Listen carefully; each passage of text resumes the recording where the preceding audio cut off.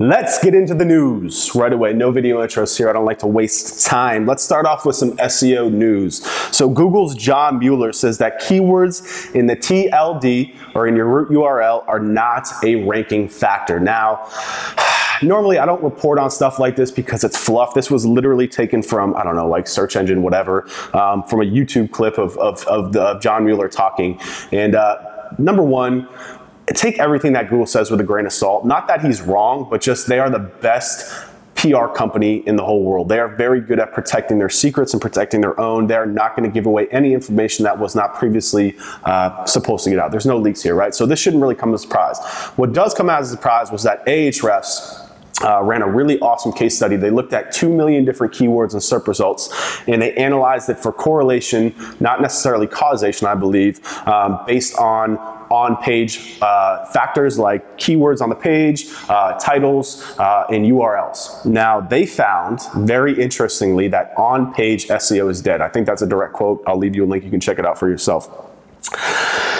I have some mixed emotions about this, and I know a lot of my gray hat buddies out there are probably sitting there like, mother TLDs and EMDs still work. So there was an algorithm update a couple of years ago called the EMD, or exact match domain algorithm, that supposedly attacked and devalued sites that use the keywords in their domain, right? So if you were a Miami contractor, miamicontractor.com, I still see these domains ranking today. I don't know if that's because they have so much equity over time built up, if they were grandfathered in, but I also see a lot of newer sites that are EMDs that are kind of shooting up in the rankings. So here's my opinion on it. Number one, always test, right? And don't just take anybody else's word for it, because there are so many factors that go in. They have not tested in your market with your niche. So you have to test it for yourself. If that means setting up 2 domains, so be it. But if you do decide to go with the EMD or keywords in the domain, here's my thought. Do not plan on expanding. If you are a Miami contractor and you want to rank for Miami contractor, then by all means get miamicontractor.com. However, if you plan to expand to Tampa or Colorado or anywhere else, you're screwed. You're not going to be able to rank easily or at all for those keywords, because that domain is telling Google, hey, this entire website is about being a Miami contractor. Anything else is outside of the scope. So if you only sell socks, you can get socks.com. But again, if you want to expand to shoes, t-shirts, then it's probably not a good idea. It's going to be harder to rank for those keywords. So I always recommend going branded and building equity and brand equity into your domain. Not only do I think it's better for SEO, but it allows you to pivot in the future, right? Like if 2 years from now, you know, Weber's, I don't want it to be an SEO agency anymore. I want it to be a tool. I can pivot it. I just have to build some different links, change the on-page, all sorts of different stuff, but change the content on the site, and I can pivot that domain and leverage that equity. So, you know, again, there's a lot of lip service on this. If you listen to me, that's fine. If you don't, whatever. Let's just move on to paid search. So Google is rolling out green ads globally. So you've probably seen this on your mobile device. Normally there's a little ad tag that's yellow. They just rolled this out to green, and they said that after testing, they received positive feedback from advertisers, and there was no difference in click-through rate. Sorry, I'm doing a lot of bunny quotes today. No difference in click-through rate between the yellow and the green. I'm calling that one, Google, because if you put the green, I'll do it right here, the green versus the yellow clearly stands out more, and people do not like to click on ads. I actually ran this by my girlfriend, who doesn't even know what she doesn't know what I do for a living. I ran this by her, and I was like, look, which one would you click on? If you know this is an ad, would you click on it? She was like, no, of course not. I'm gonna scroll down to the organic listing. So there you go right there. I mean, I think that this is Google struggling to get revenue back up. Display ads suck. Nobody clicks on them. That business is dead. They are looking for other ways to drum up more revenue. If you are a paid search marketer, this is awesome, because I really think you're going to see better results from these green ads. They are much more incognito and much more hidden. Google, I don't know, must have did some tap dancing around FTC guidelines, because this is clearly some sort of way to you know, push searchers to click on more ads.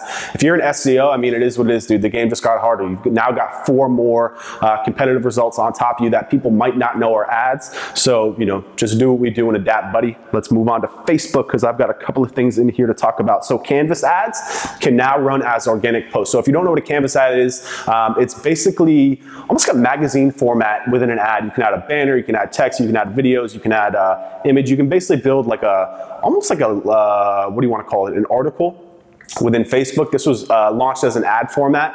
I tested it. This is really better for bigger brands that are looking to push into off of TV, off of print, and more onto Facebook. Facebook is just brilliant, much better than Google in my opinion.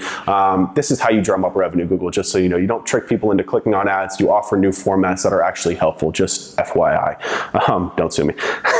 But now you can run these and test them as organic posts to see if they work for you. In my opinion, they're a lot of work. You need a creative person to put together these different formats, otherwise the images are going to look granulated. And you've got to have some sort of story format to work with on these.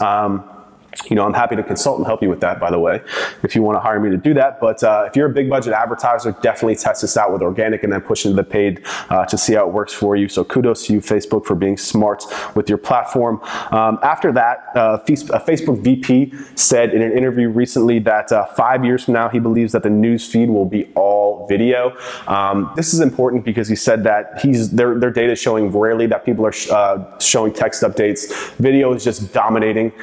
You know, there is a very strategic reason why I record this as video and don't do a roundup. I think blogging is pretty much on its way out personally. People don't like to read. I cannot tell you the last time I read something. I don't even read emails. I don't read Skype messages. Anybody who works with me knows I'm like, dude, just call me. I don't have time to read your stuff. That's how the world is going. That's why video is so powerful. So really, really please start looking at ways you can stop pushing out crap blog content and potentially pushing into video. You'll be adding a lot more value to people. Facebook is also putting maps in ads and plans to measure store visit for advertisers. Another great addition for Facebook. Kudos to you guys again.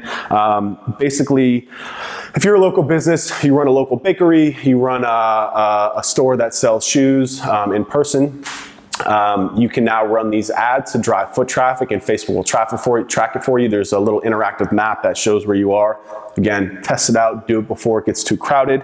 I have no doubt that it's going to be effective for those who get in early. Moving into analytics, Google Search Console adds keyword comparison reports. This allows you to compare two different keyword queries head to head, impressions, traffic, volume, click-through rate, all that different stuff to really test the value of the traffic coming from Google. Kudos to you on that, Google. Search Console is, to me, and analytics are by far the two best tools on the planet, and they're free. If you're not using them, you know, maybe I'll leave the link to somebody's guide under here that you can learn how to do it. Let's talk about YouTube. They launched a new tool helping marketers and small business owners craft better videos. So basically, it's the YouTube Director Suite, and it's mobile. So you just go on your phone and there's templates, and it'll be like, well, I haven't looked at it, I'm just assuming, but it'll be like, you know, film 10 seconds of people smiling, film 10 seconds of people doing work. And it helps you piece together production quality videos right from your phone. Again, like, I'm huge on video. If you're a small business, please start looking at ways to do it. Don't just crap out blog content that's too crowded already. It's not worth your time, actually, to be honest with you. So let's talk about some tech stuff. A couple of things in here that's pretty cool. Let's talk about Apple Maps first. So Apple survey finds that 70% of Apple iPhone users prefer to install Google Maps on their phone over Apple Maps. Really not surprised. I've been an Apple user my entire life. Love the platform, love everything, but Maps is horrible. I don't know if you guys watch Silicon Valley, but there's a funny line from it where they were talking about the launch of a product, and they were like, "How bad is it?" And they were like, "It's Apple Maps bad." How bad is this? Be honest. Is this Windows Vista bad? It's not iPhone 4 bad, is it? Don't tell me this is Zune bad. I'm sorry, Gavin. It's Apple Maps bad. It's really bad. But on the same note, Apple recently opens up Siri, Maps, and Messages to third-party developers. So, you know, with all the explosion in AI and all this stuff coming in, I think we're going to see some really cool stuff happening with Apple Messenger, iMessage, whatever you want to call it, Maps, and Siri. And I really think that opening this up is going to allow for some new innovation and some third-party companies and marketers to really get their hands dirty. And potentially what I see happening is Apple Maps rivaling Google Maps in terms of local search. You know, it hasn't really been talked about that much in terms of optimizing for Apple Maps because people don't really use it.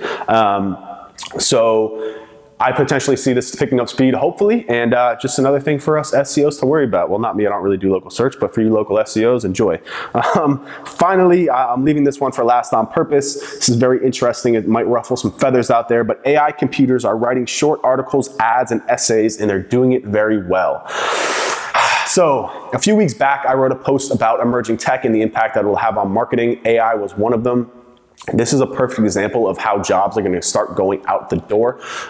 Again, I just mentioned it. Like, I think blogging is on its way out. There is so much crap out there. And once these bots start taking over and writing all of your news updates, all of your social updates, all these blog posts, all this BuzzFeed garbage that's on the web right now, writing is going to die. The web writing is going to be very different, and I think Google is going to have to stop indexing it because there's going to be so much content.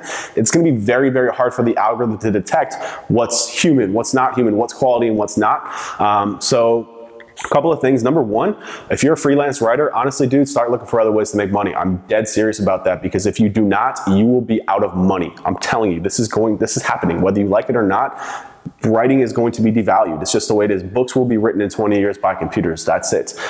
Sorry, it is what it is. What you can do is two things. Number one, start looking into things like VR, video, things like these different mediums that require a human to do it. Real person-to-person engagement online as much as you can. Start looking into that. Become a video marketer. It's so much more effective. Or become the best expert in your field that you can possibly be. I truly believe that the only written content that will matter, I don't know if you'll ever be able to, a computer will ever be able to mimic the insights, and I could be wrong, of a true expert in a field. So if you are a true expert, work on building that expertise and creating the best possible content that you can before it's too late, before it's too late and we're overrun by bots. So that's all the news I got for this week. I like to cut right through it. No video intros here, no fluff. Let's just get into the stuff that matters. If you like it, please comment, please like. That's what drives more views on YouTube and Facebook. So please interact, please comment, please tell me I'm a jackass if that's what you think. I don't care, as long as you're commenting, I'm happy. And then like and subscribe, and I will see you guys in next week's episode. Take care.